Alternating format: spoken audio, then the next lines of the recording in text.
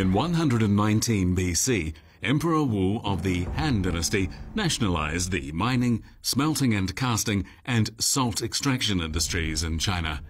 This gave the government a monopoly and prevented private businesses from operating in those areas. 当时商人实际上利益集团，商人他是一个很大的群体他在国计民生当中占有非常重要的位置。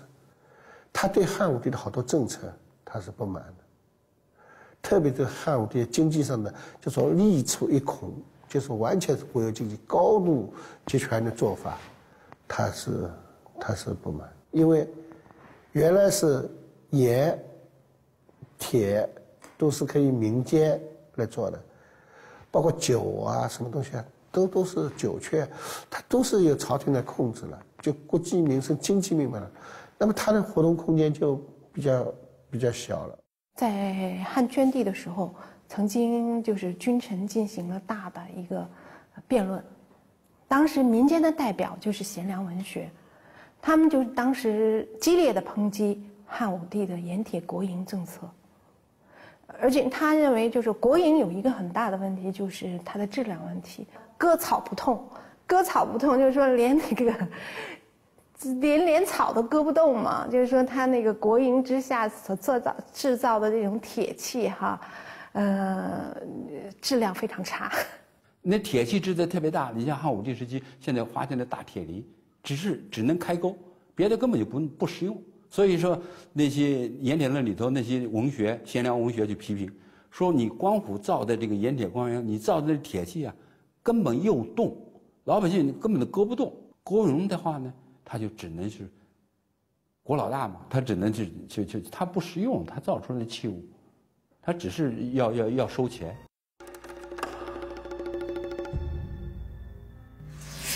The tremendous impact of government policies on merchants meant there was a lack of reinvestment of private capital.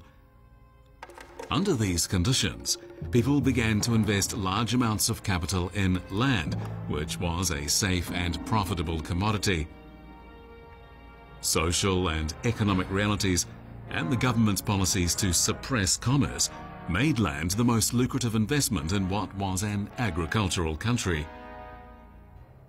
These factors prompted large-scale land acquisitions during the middle period of the Han Dynasty.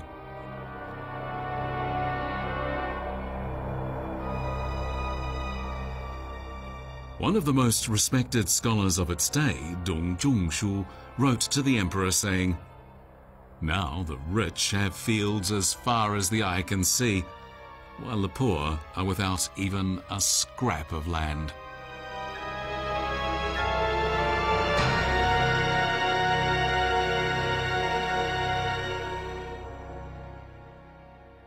西汉从这个文景以后土地兼并开始发展。那么土地兼并呢，会导致大量的小农破产。这些农民破产以后呢，有的会变为佃农雇农有的会沦为奴婢，还有很多人会变成流民，到处逃亡，这样会造成一些社会问题。 造成一些不安定因素，那么汉武帝呢，也想解决这个问题。那么兼并势力当中有一种人，就是商人。他们经商挣了钱，然后大量购买土地，所以他们是土地兼并中的一种重要的势力。 According to records of the Grand Historian, in 106 BC, 400,000 landless peasants suddenly appeared in the Central Plains. To the people of that time, having no land was equivalent to losing one's livelihood, and the emergence of 400,000 starving landless peasants closing in on the capital left Prime Minister Shi Qing with no option but to tender his resignation. This was the first time such a thing had happened in Chinese history, and it shocked China's rulers.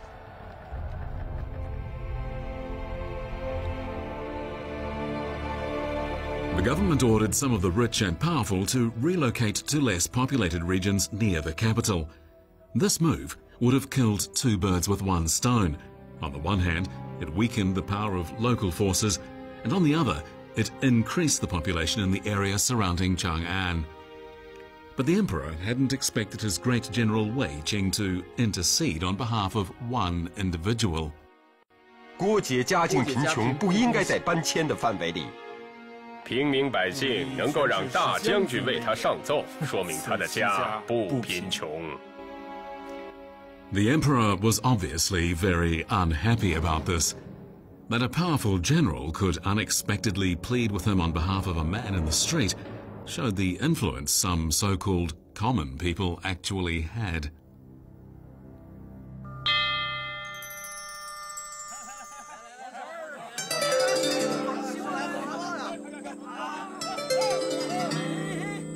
The person who the general spoke for, Guo Jie, is described in historical records as being extremely ruthless.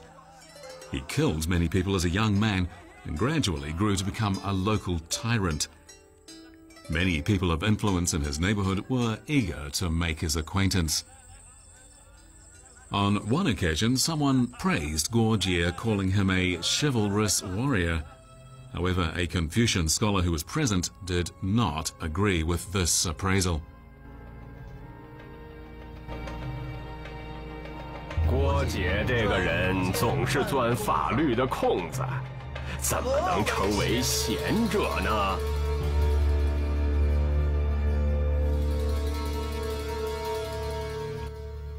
The man was later found murdered, with his tongue cut out.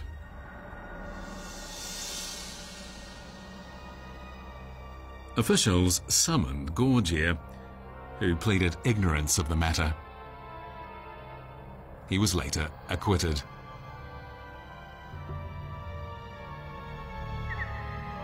Guo Jie became very powerful, and he acted with impunity. This attracted the concern of the government, and clearly something had to be done.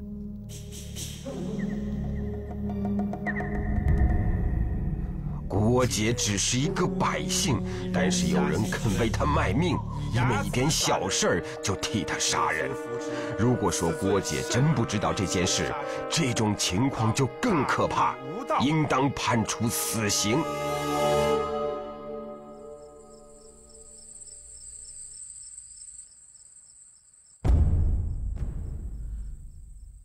Consequently, the authorities had Guo Jie and his entire family killed.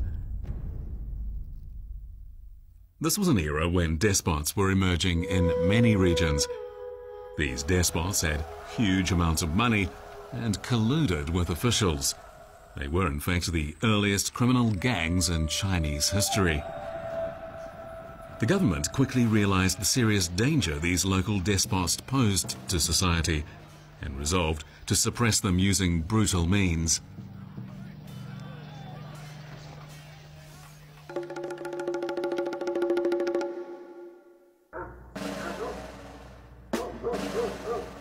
Public order in one county in particular was in a terrible state, and so the emperor appointed a new strict chief called Yi Zong.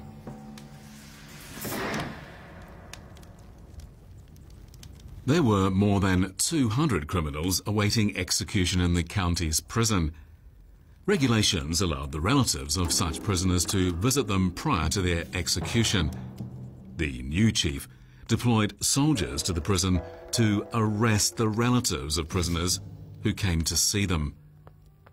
In total, he arrested over 200 people on the false claim that they intended to help the convicts escape, and then he executed them along with those on death row. Afterwards, the people of the county were gripped by terror and no longer dared to oppose the authorities.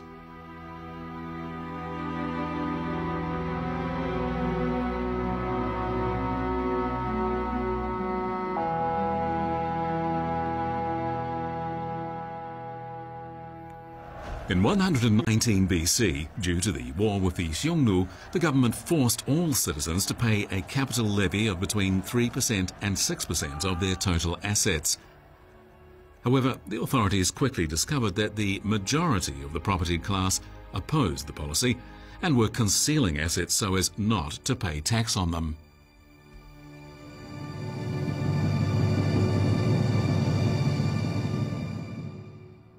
推行这个政策，那当然是对于大工商业者、对于大的商人，那是一种很大的一种打击。无非就是把他们的钱来挖到怎么想方设法的挖到国库里头来，不是把私人财产变成国有财产，就是大概就是这么一个过程。那商人当然是更不乐意了，所以他们千方百计隐蔽财产。藏富，我们现在是巴不能够上什么无人富豪榜啊，什么福布斯排行榜，那是你看了不能上榜的，上榜的马上就完蛋了啊，最后都要出问题了，千万。所以商人说：“哎呀，哭穷啊，啊，我做生意赔了，你明明有几车货，他说只有1车货，只有半车货，不就偷税漏税吧？就是相当于今天的。”那汉武帝不看的，那我这个钱就收不上来，我上有政策，你下有对策，那当然是很不满意。In response to this, the emperor came up with a solution that would today be considered unimaginable. Anybody who reported someone for concealing their wealth would receive half of the perpetrator's wealth, and the state would take the other half. This was an historic struggle between the government and landowners, with the government using all the tools at its disposal to seize wealth from society. After this policy was announced, many rich families had their homes searched and went bankrupt. It is recorded in the Book of Han that homes were searched across the country and that the middle classes were practically wiped out.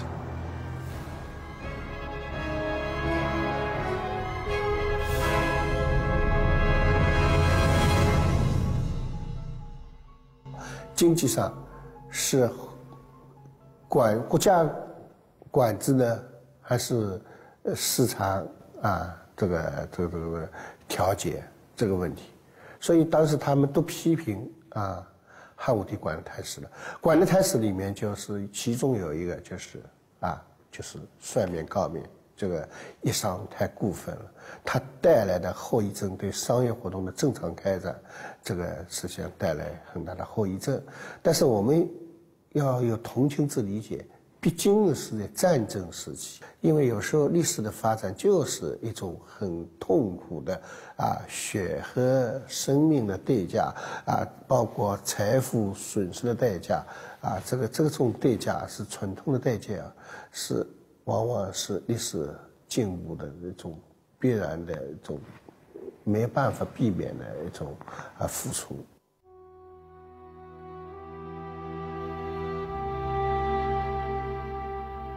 In short, the government allocated land to the people and reduced taxes, including head tax.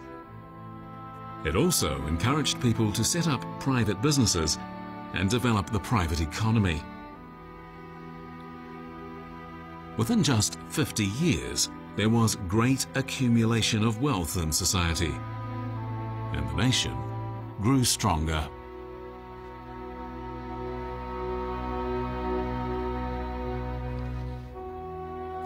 But not long afterwards, the emperor launched a protracted war against the Xiongnu, and this rapidly consumed the wealth of the empire.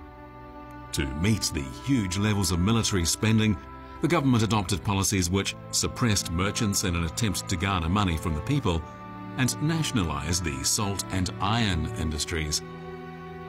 The government also resorted to violent means such as raiding people's homes to amass wealth from taxes.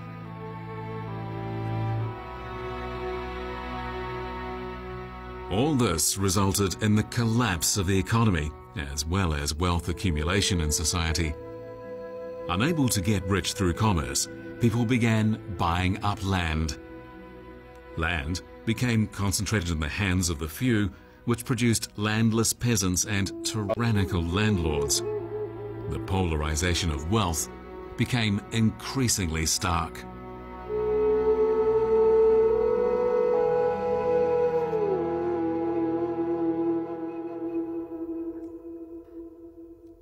Towards the end of his reign, the emperor realized how much the war he started had harmed the economy, and how some of his excessively harsh methods had exacerbated problems within the empire. He published an article in which he expressed regret for some of his policies.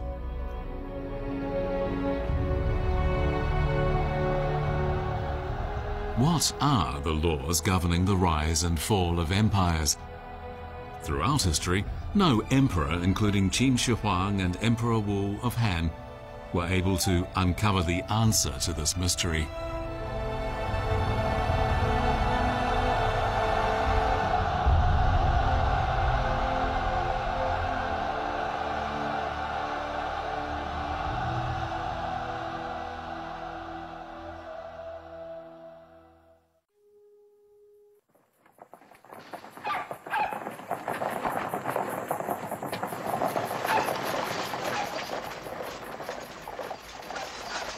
It's now the year 3 AD. In the capital Chang'an, officials were working tirelessly in the Prime Minister's office, sorting and counting the seemingly endless boxes of bamboo slips that were arriving. The office had received nearly 500,000 of them.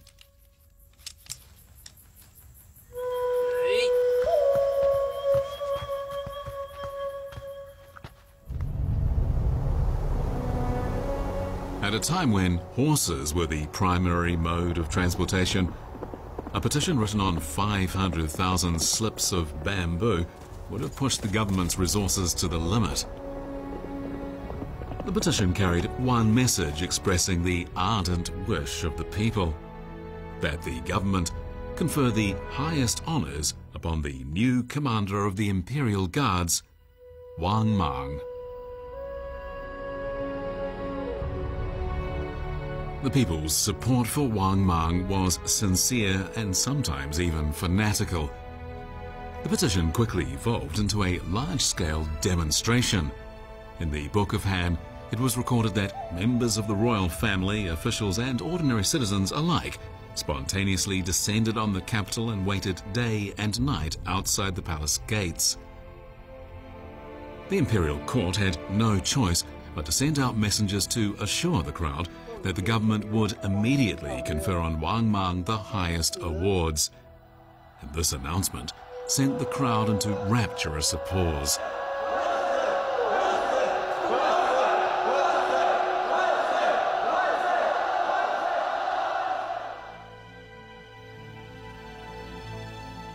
As the people had lost all hope in the Han Dynasty, they thought Wang Mang was the right man for the highest office in the land.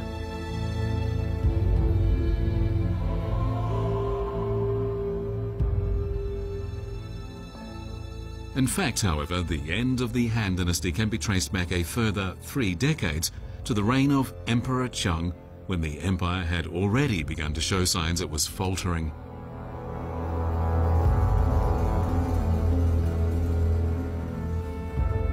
That year, Emperor Cheng issued an imperial edict on crime, in which he confessed to the reasons for there being so many landless peasants in society.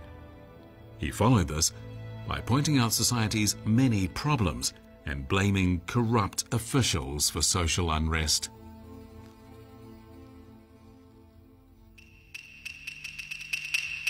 According to the Book of Han, the emperor's tutor was a powerful landowner in the Central Plains, where he owned more than 2,500 hectares, all of which was in the most fertile areas on the banks of the Jing and Wei rivers. Top ministers owned huge tracts of land. They were almost as rich as the emperor. They were, in fact, the most powerful men in the empire.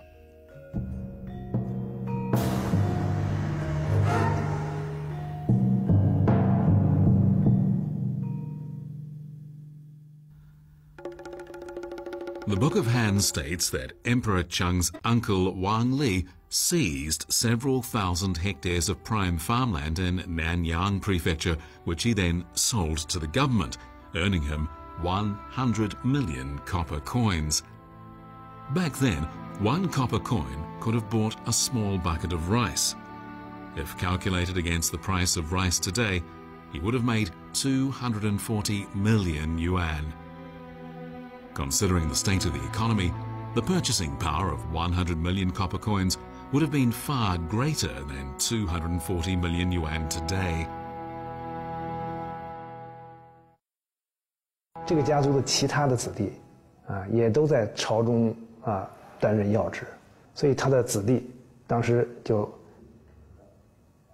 飞扬跋扈，这个贪污这个收受贿赂，生活也奢侈挥霍。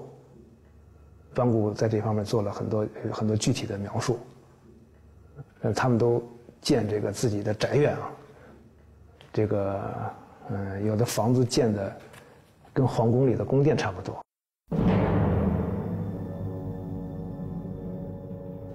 Worse still, following the death of one of the emperor's favorite courtiers, Dong Xian, the government discovered he had amassed a personal fortune of 4.3 billion copper coins.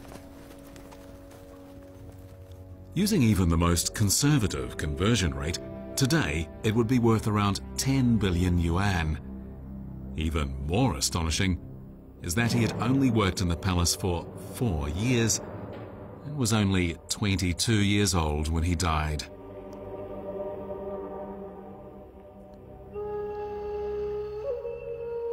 For thousands of years, spending on the royal family and officials were the 2 largest expenditures in the government budget. The government itself was an interest group whose money ultimately came from exploited labor. However, society could supply only so much surplus labor, and the government over-exploited the people. This inevitably led to fierce conflict between the haves and the have-nots.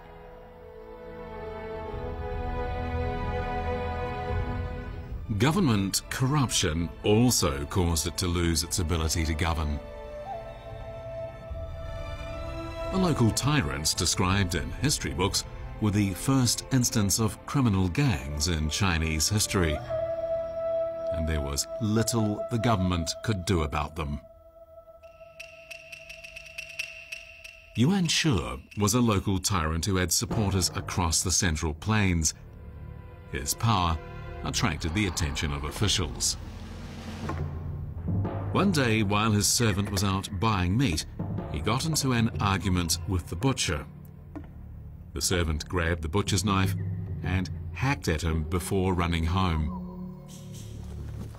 The county chief wanted to use this incident to restore the government's authority. He dispatched troops to arrest Yuan Shi. However, he had underestimated Yuan Shi's power. As they faced each other, a group of local outlaws suddenly appeared that greatly outnumbered the local officials' troops. They wanted the county chief to let Yuan Shi go. Caught in a difficult position, he was unsure what to do. But then, Yuan Shi's men came up with a compromise solution.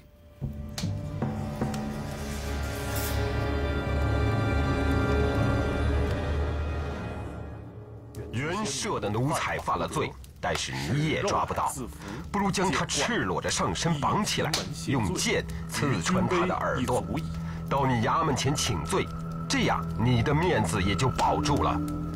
In the circumstances, the county chief had no choice but to withdraw his troops, and the matter was therefore quietly concluded. The one government official called Wang Yougong felt Yuan Shi was way out of line, and he hoped to bring Yuan Shi to justice. 袁绍手下的刺客众多，杀了人之后都不会出卖袁绍，无法无天。袁绍修建守丧的房屋，排场超过了他的身份。我为您想个办法，不如拆掉他守丧的屋子，逐条上奏他的罪行。这样做后，袁绍就不敢轻举妄动了。Yuan Shi learned of this and sent assassins to Wang Yougong's home. He ordered the assassins not to ransack the house.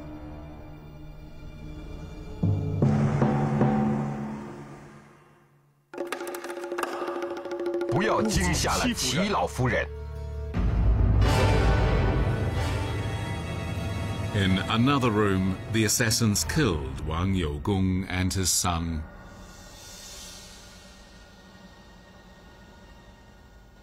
Yuan Shi was China's first gangster, and he had hundreds of killers at his disposal.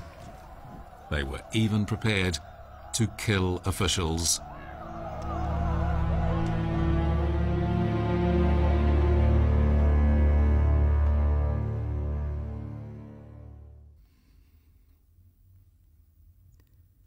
In the year 22 BC, the commander of the armed forces, Wang Feng, was seriously ill.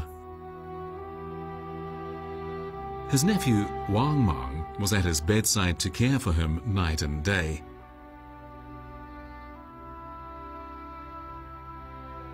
Wang Feng was touched by his nephew's devotion. Just before he passed away, he praised Wang Mang to the emperor, who gave him a minor role as an imperial attendant. He was 24.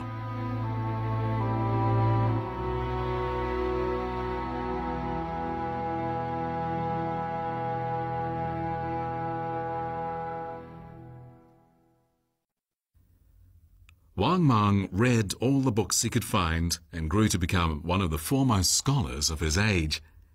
At home, he asked his wife to wear simple clothes rather than elaborate dresses. In fact, visitors often mistook Mrs. Wang for one of his servants. Wang Mang and his wife were devoted to each other. He did not take any concubines.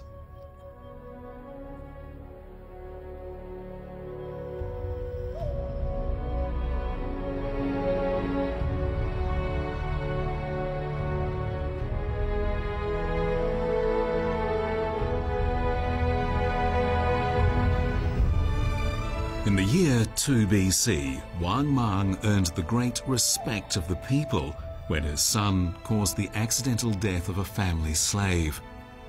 He ordered his son to accept responsibility and commit suicide as penance, despite the fact that it was not considered a serious offense at the time.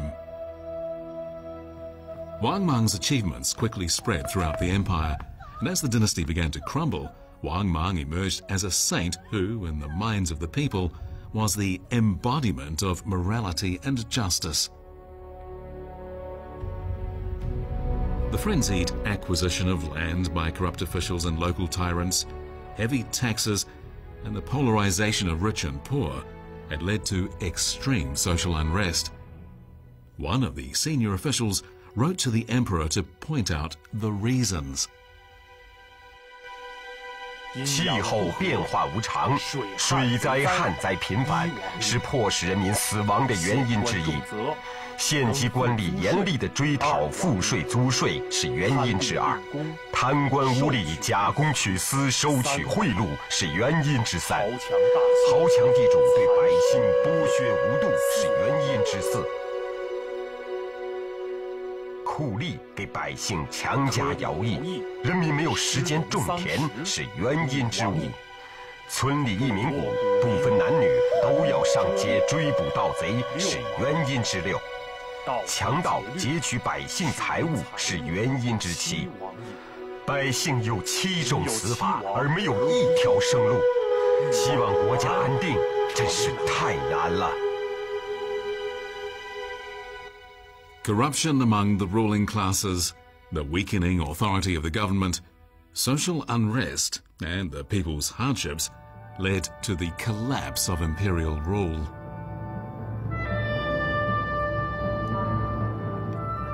The big change eventually came. In January of the year 9 AD, Wang Mang formally ascended the throne and established the Han Dynasty in a successful coup. Wang Mang's ascension was supported by the vast majority of the people, having become their last hope as the Han Dynasty collapsed around them.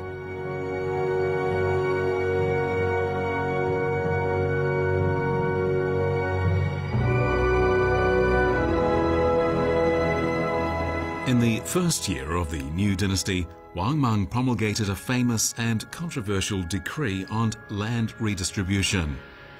In the edict, Wang Mang analyzed the shortcomings of the land system up to that point. 汉王朝曾经减轻过田租，最低的时候30税1。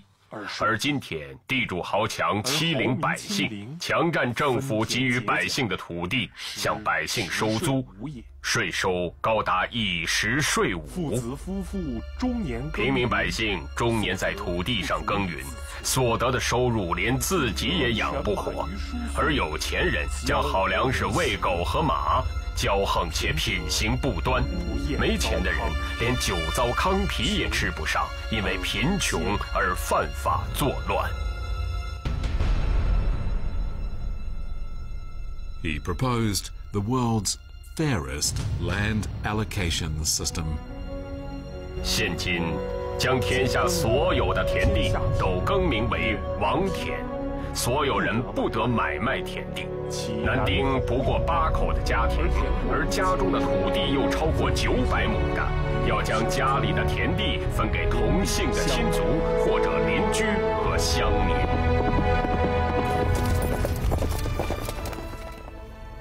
Couriers were sent from the capital to every corner of the empire to inform the people of the government's land reform measures.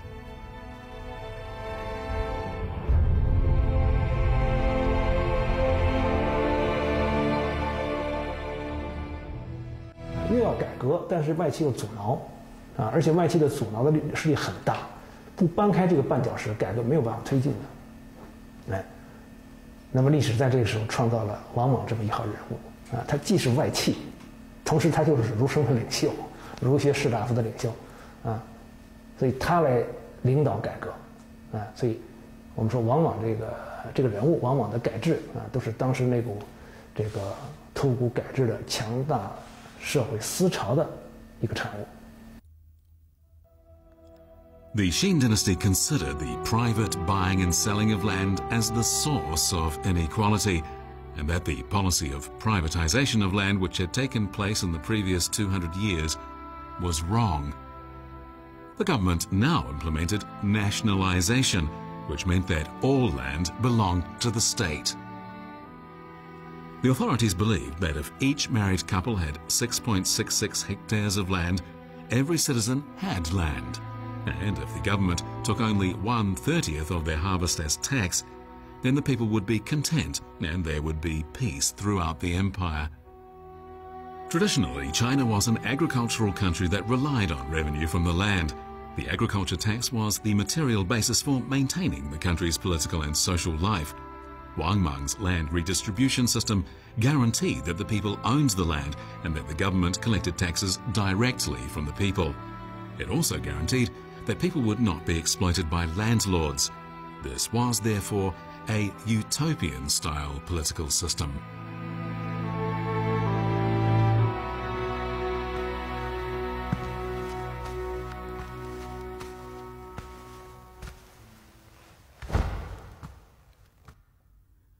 "2,000 years ago, the Han Dynasty would not have been aware of the great changes that had taken place since the start of the Han Dynasty. The greatest change was its population. In the year 2 AD, the government conducted China's first census. China's population was registered as 59,594,978. At a time when horses were the only means of transport, a census would certainly have been a monumental undertaking. The population had increased almost sixfold from 10 million at the end of the Warring States period. However, In the intervening 200 years, the total area of farmland in China had only barely increased. Wang Mang's temperament was more like that of a scholar than an emperor, and the land redistribution system naturally displeased government bureaucrats. For landlords, the various decrees banning the buying and selling of land restricted their ability to make money.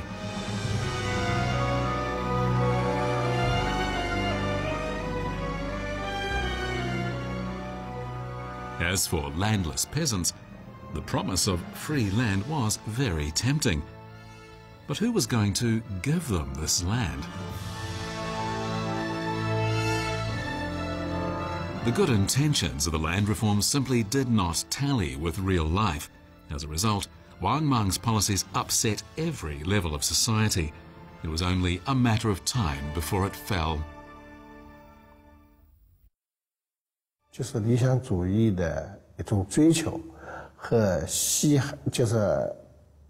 汉末，也就是说他王蒙新朝的那种政治现实啊，社会现实，中间隔了一条不可逾越的鸿沟。你到底定位在哪里？你自己定位，你依靠谁来改革？依靠谁来改革？你要服侍谁的对象？啊，服侍是谁？毛泽东讲过，谁是我们敌人，谁是我们朋友，这是革命的首要问题。你的改革，你的有个集团，你不是单枪匹马。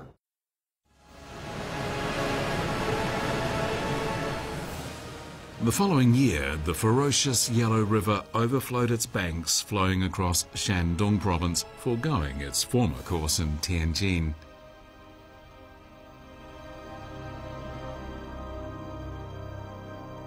And records note that 1/5 of the population was killed as a result. Those who survived the floods became refugees. Looting was rampant, and many people took the law into their own hands. Eventually, they united to form an army, and they applied red paint to their foreheads to distinguish themselves from government troops. They were called the Red Eyebrows.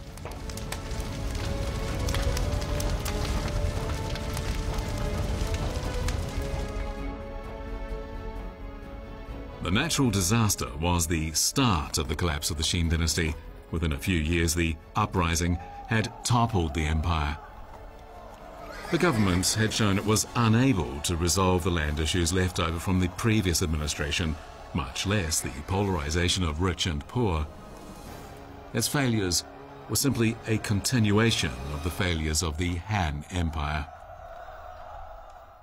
In his dealings with foreign powers, Wang Mang relied on his Confucian learning to determine his policies. Wang Mang believed the Xiongnu chiefs had not conformed to proper etiquette, and he alienated himself. This intensified the conflict between the two sides. Mang's troops fought frequent battles with the Xiongnu as well as a war with the Wang rebel army, and it eventually lost.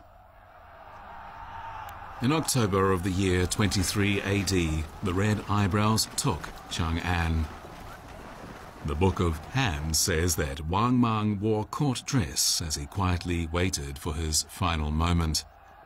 With him in court were more than 1,000 officials willing to give their lives for the emperor. During the subsequent fighting, a merchant called Du Wu killed Wang Mang with his sword. Wang Mang's body was then hung up in the street, and locals came out to hit his corpse and vent their anger.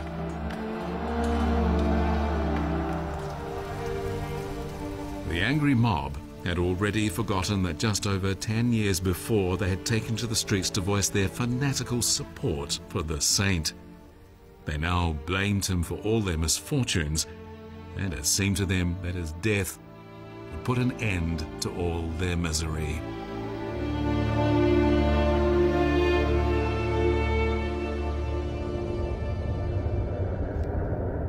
Now, let's look back and re-examine the course of the Han Dynasty. In its early days, the government granted land to the people.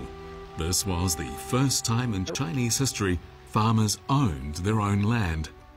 The government kept taxes low to ease the people's burden, and the government also allowed the people to develop the private economy. With policy support, the people's enthusiasm for production reached an unprecedented level. People accumulated great wealth. By about 100 BC, the Han Dynasty experienced a period of great strength.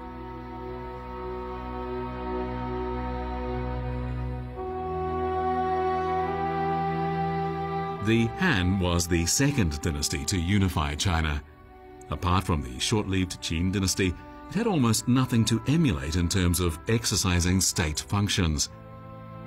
One of the functions of the state was to maintain social order and mitigate class conflicts in order to safeguard the interests of society as a whole.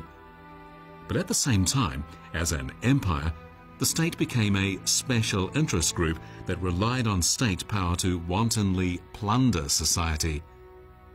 In its final days, the over-exploitation of society by the authorities led to the collapse of social order.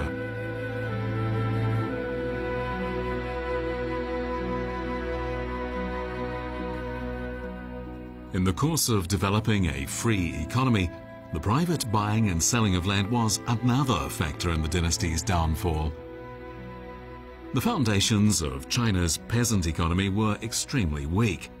Peasants often faced bankruptcy, which meant the wave of land acquisitions could not be contained.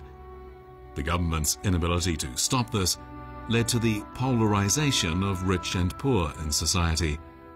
While bureaucrats and landlords owned vast swathes of land, the poor could not afford to put roofs over their heads or clothes on their bodies. As peasants lost their land, they were reduced to begging, which ultimately led to repeated rioting. With widespread calls for social reform, Wang Mang's ascent to power was a reflection of the people's aspirations. Wang Mang's most important policy was his attempt to return all of the land to the state and use state power to share wealth equally. But due to the check and balance of various interest groups, he was unable to implement his reforms. The empire fell into a paradox in which it needed a bureaucratic system to govern the country, but it did not have the necessary means to stop bureaucratic interest groups from plundering the nation's wealth. Allowing land transactions and encouraging competition would only lead to land acquisitions and social polarization. But returning land to the state and sharing wealth equally would go against people's competitive nature, and it was too good to be true.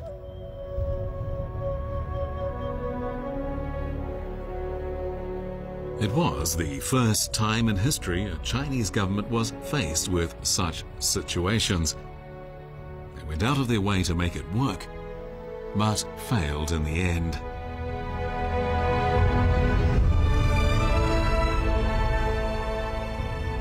It wasn't the first time this had happened, and it wasn't going to be the last either. Over the following 2,000 years, not even the greatest dynasties were able to escape the fate of the Great Han.